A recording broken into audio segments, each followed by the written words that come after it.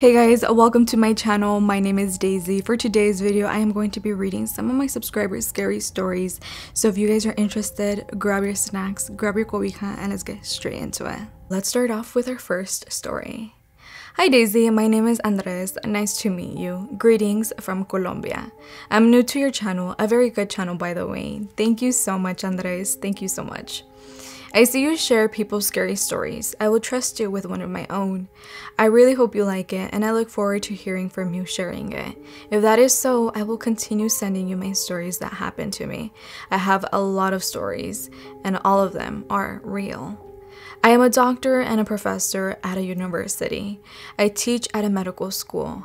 Out of respect, prudence, and student safety, I cannot tell you the city or the name of the university, but I can assure you that what happened to me is completely real. One of the floors of the university is built in the image and likeliness of a real hospital, but without real patients, only simulation machines that, in personal opinion, are very, very realistic. They breathe, speak, and have a pulse and temperature like a real person, with the objective of training students in the most real possible environment. The hospital is designed in a series of corridors that connect with each other, forming a rectangle.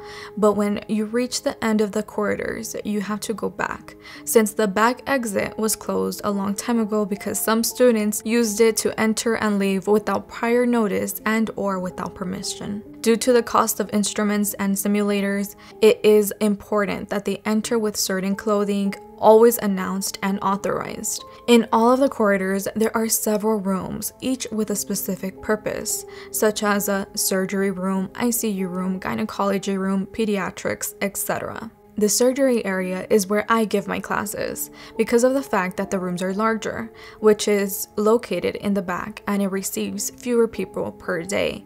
That makes the air conditioning cool much more, so it is the coldest and quietest area.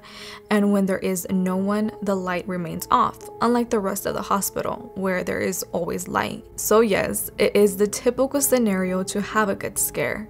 They say that this university was built on top of an informal cemetery, but no one has ever been able to rule out or confirm that information. Supernatural occurrences are generally limited to the fact that a chair alone moved a little, some mannequin subtly changed its hand position, the typical shadows out of the corner of your eye, or that you hear students in any room and when you enter to check, there is no one. Nothing of remembrance except some cases like this that I'm going to tell you about. It's 6 p.m. and I just finished my surgery class. I said goodbye to my students, I picked up my things, and then I turned off the lights to leave. Few are those who dare to turn off the lights and then walk in the dark until the next corridor. Usually they fight not to leave last because when there is no one in the surgery area, you have the uncomfortable feeling of being watched or the feeling of being closely followed. Even the night guards turn a blind eye and they do not patrol the surgery area. They avoid it at all costs. But due to the gift that I have, I can perceive things that others cannot. So that feeling of being observed, although uncomfortable, I learned to tolerate it in a way. I am already used to it, so therefore my tolerance for the supernatural is quite high. Besides, I'm not afraid of the dark because I know perfectly well that spiritual entities walk in the broad daylight and at any time. Only that in the silence and stillness of the night, it is that people without any special gifts can feel and see something that always was there. But keep in mind that if you can see them, they gaze back to you too. So I started to leave when I realized that I left my stethoscope in the room, so I went back to pick it up.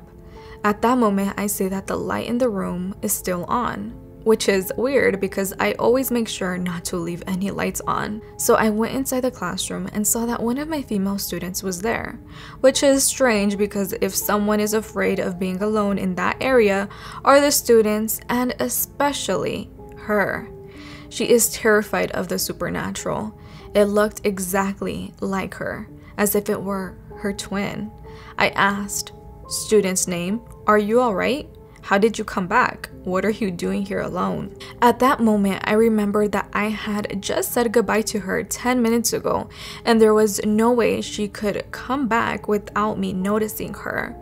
It was the last class and I checked before leaving, so no one should have been there. She replied, "I'm here studying for the class professor." When she looked at me, I could see her face well, and yes, she was exactly the same as my student. Slender, of medium height, with long, straight black hair, a thin nose, and wearing her typical royal blue doctor's uniform. Everything was the same except for one single detail, that the eyes of my student, whom I've known for years, are light brown.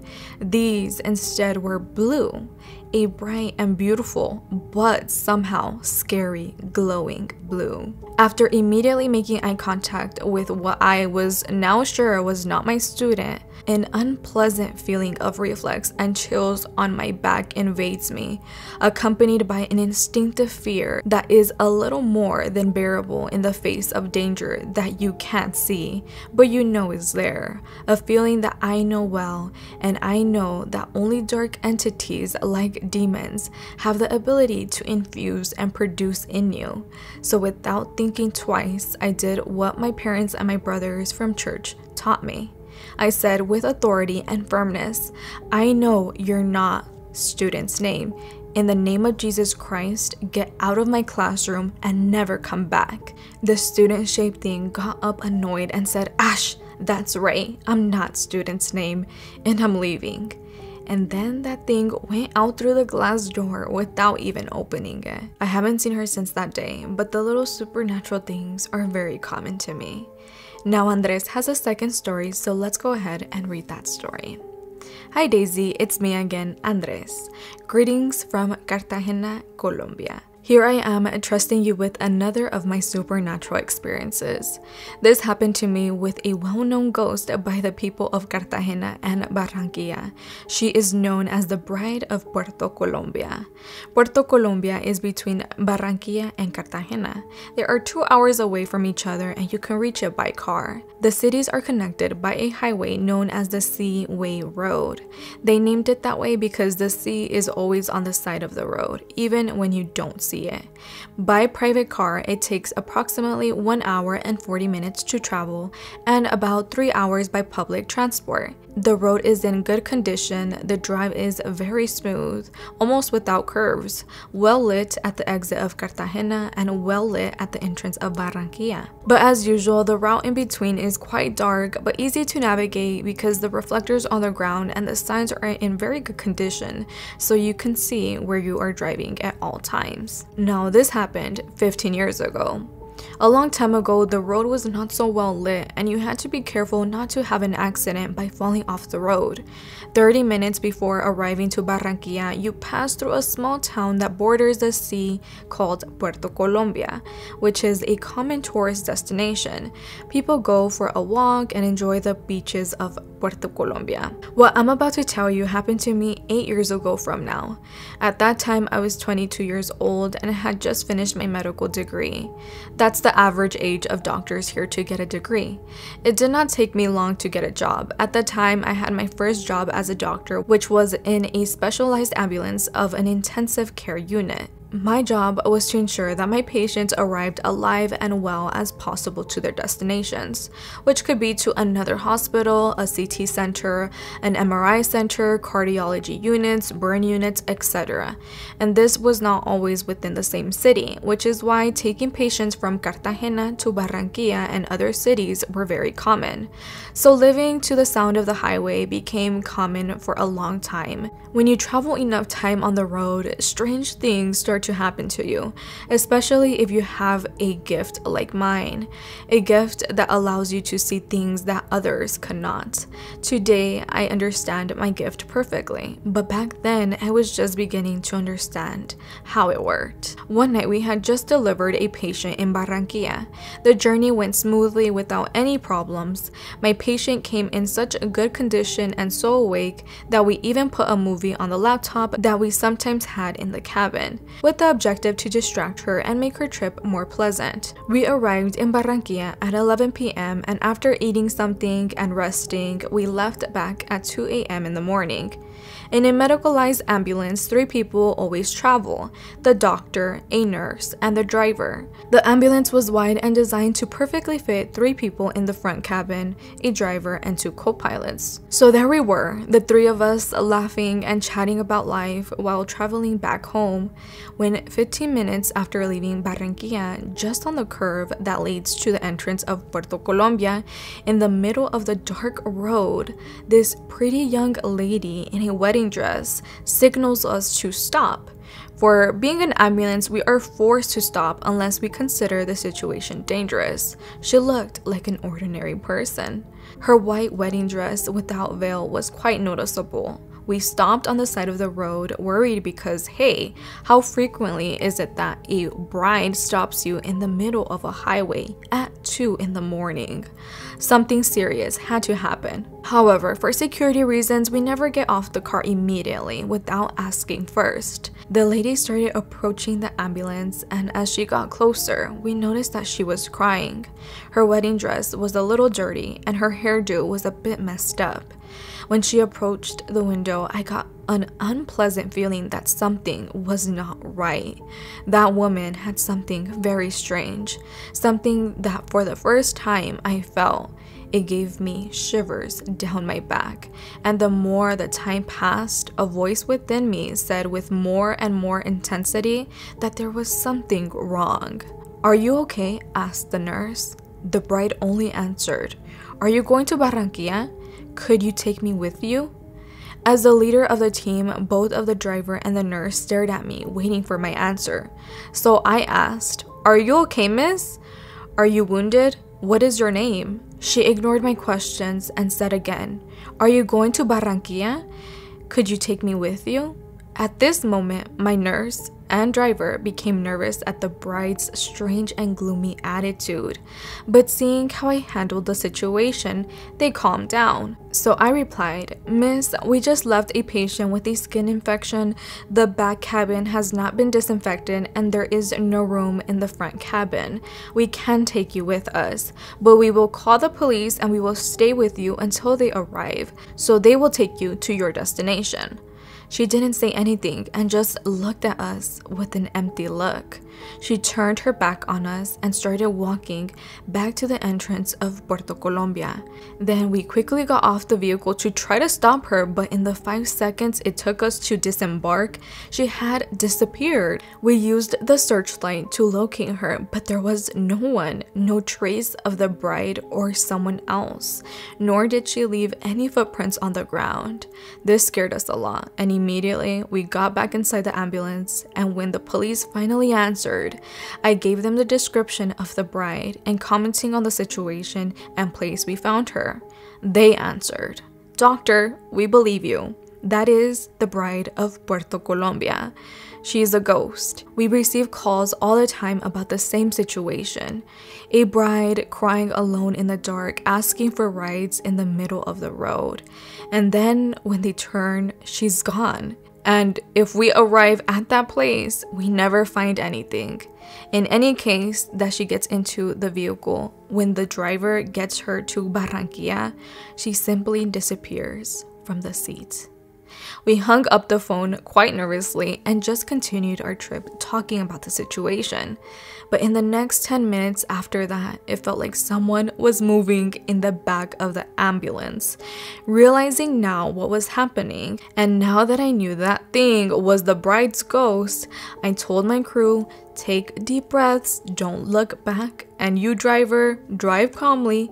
And then I said, "You are not welcome here."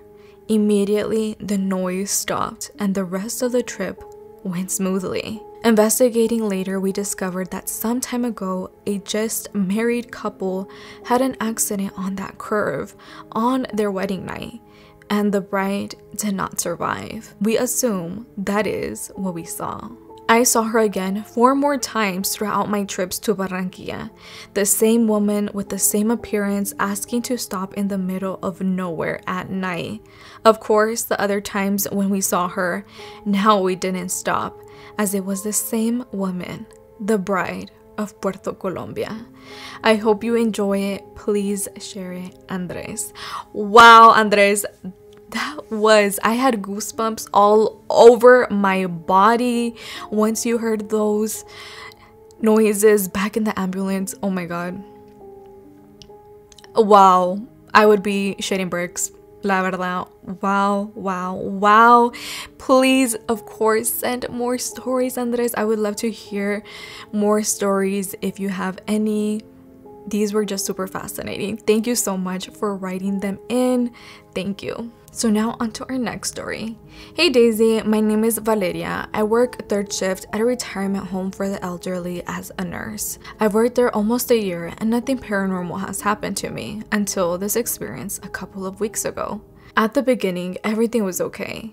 That night, only me and another coworker, Nancy, were there, and I chose to stay up front to answer call lights while Nancy went to the back of the building to do laundry. I started listening to music while finishing up some work on my computer when I heard someone coming down the hallway. Thinking it was Nancy, I asked, "Hey, do you need any help back there?" No answer. So I thought she might have had her headphones on. I got up and checked. Complete silence, and of course, nobody was there. I decided to go to the back to the laundry room to tell Nancy what I just heard. Rumor says that if you stop by the hallway where the rooms 400, 418 are, you might hear something or see someone. Soy muy curiosa. I am very curious, so I went to go check it out. When I got to that side of the building, I started getting goosebumps and a strange feeling of sadness. Brushed it off and continued walking until I got to room 418. Nothing happened. I didn't hear anything either until I turned around to go back to the hallway. I heard a couple voices coming from that room, which was not unusual since some residents leave their TV on when they go to bed. What got me was that no one had lived there for months because strangely, everyone that had lived there passed away within days of moving in. Thank you for reading my story and God bless you. Thank you so much, Valeria, for writing in. Wow, girl. Night shifts at hospitals seem terrifying.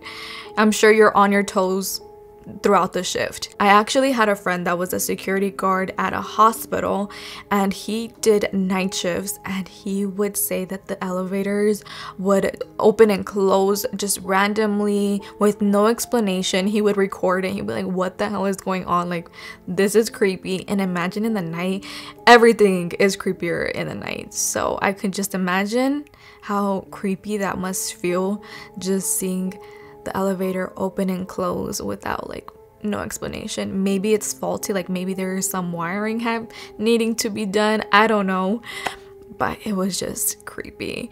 Doctors, nurses, janitors, people that work in the hospital, night shift, day shift, I'm sure they have stories for days. And if you guys have any of those stories, please write them in, because like her, bien curiosa y yo chismosa, so I am curious. Please send them in. I would love to hear them. But thank you so much, Valeria. So now on to our next story. Hi Daisy, my name is Mary. I love your channel and I watch it all the time. Thank you, Mary. I have a pretty scary story from when I worked in a hospital. Yes! I was covering the night shift 2 p.m. to 11 p.m. It must have been around 9 p.m. when I finished with the patient and sent him back to his room. I worked in the radiology department. The room I was in is very open and there is no place to hide. We had automatic doors that opened when you pressed a button. I was with my back to the doors, finishing processing the study when I felt the doors opening and someone walking up to me. I was friends with the night supervisor and he would stop by to say hi and check if I needed anything. I assumed it was him. I felt someone grabbing my ponytail and lifting it, and all of a sudden, my hair got pulled really hard. I turned around to confront who I thought was my friend and saw nothing. I can't tell you how fast I ran out of that room. After a while, I went back upstairs, terrified. Later in the week, I told my boss what happened, and she told me she used to see black shadows at night in that same area. The cleaning ladies also told me that they don't like it there because chairs move by themselves and doors open and close all the time without any explanation. Also, the operating room is right under that department. They told me that when people die under anesthesia, they don't realize they're dead. No wonder they say hospitals are one of the most haunted places. Needless to say, I never covered the night shift by myself again. I changed careers and I'm no longer in the healthcare field. After that, I haven't had any more experiences, but my mom has told me endless stories. I will save those for another time. Wow. Mary, girl, look at what was I just saying, you guys? Mira, it's no joke. Like, hospitals, death happens there, trauma happens there, so many emotion is present there, and it will remain present there. The energy will remain there. So I am not surprised, but I'm always fascinated at the same time hearing these stories. Whatever pulled your hair clearly wasn't good, because they pulled your hair, girl. Like I would be offended. Like, what the heck? Why you pull my hair? Like, why? But girl, I'm telling you, the cleaning ladies, everyone that works night shift, I'm sure have stories. And let me know your mom's stories. Doesn't matter if it's not hospital related, just write them in. But thank you so much, Mary, for your story. Now on to the next story. Hi Daisy, this story is kind of creepy, but in a good way. 9 years ago, when my mom was having bad stomach aches, she went to the hospital and found out she was pregnant. Due to the complications, my brother was born at 5 months. My brother was born and he was small, like your hand to your wrist, so they put him in a recovery room with tubes and needles in him. Later on, my brother passed away. My parents were telling me they were praying to God to help them out, and a few minutes later, a doctor came and told my parents he might be able to revive my brother using an experiment, but he won't be able to talk or walk. Years after, my brother can walk and talk. He just can't move the right side of his body much. A few years later, my brother got sick, so my parents went to the same hospital looking for his doctor. Once they asked for the doctor and gave them his name, the hospital lady said there was no record of a doctor under that name ever being in that hospital. I like calling my brother a miracle because he has had many close death or dangerous encounters and is completely fine. Like a car accident, he was the only one that wasn't harmed, or when he cut a wire with a knife and there was a big spark of fire that he was close to but wasn't harmed. Now that I think of it, I want to know, who is this guardian angel? I think it was my older sibling who passed away due to a miscarriage and is now looking down on my younger brother. Thank you, and hope you and your family are doing well, and keep up your great storytelling. Thank you so much. You wanted to be anonymous, that's why I didn't say their name, but oh, this story is so sweet. Wow. And that's like a miracle. That is crazy. The fact that you guys returned to the hospital, no record of that doctor, that is a guardian angel for sure. That's a movie. Like, Hollywood, come on, what you doing? Look at movie right here. That is crazy. And with this story, I will leave things off here with this beautiful note. I hope it resonates with someone out here maybe needing to listen to certain parts of there is hope and there's someone protecting you even though you think there's no one. But anyways, thank you so much for writing in, anonymous. So that was it for today's video. I hope you guys enjoyed. If there's any spooky stories that you would like for me to share on my channel, please send it in at daicyspooks@gmail.com. I hope to hear from you guys very soon. But other than that, I hope you guys enjoyed, and I'll see you guys all in my next one. Bye.